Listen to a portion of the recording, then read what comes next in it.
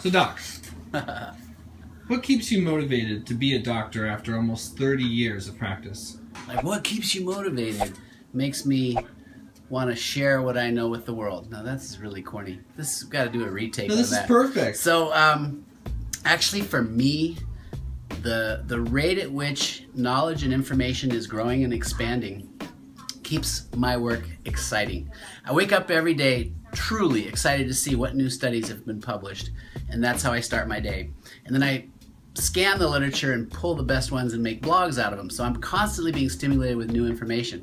Secondly, it seems traditional medicine is getting more and more pushed into a narrow little channel of this is standard of care, this is how we're supposed to practice, and it's all very pharmaceutical based.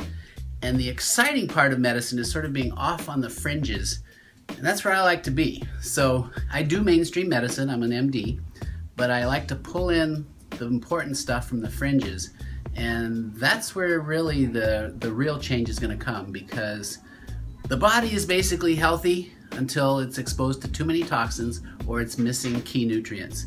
And this is a simple truth that most people lose. When you're given a prescription by a doctor, you don't have a deficiency of that prescription typically. That's treating symptoms that perhaps started decades ago when you were deficient in certain nutrients. So it's all about what you eat, taking in good nutrients, avoiding toxins. That's an oversimplification. It's very complicated, but that's what keeps my life interesting, being able to share what I know, what I'm learning. And if your doctor knows everything, get a new doctor, because I can't keep up. I just can't keep up. It's amazing what's going on out there. Thanks for watching. I'm Dr. Paul.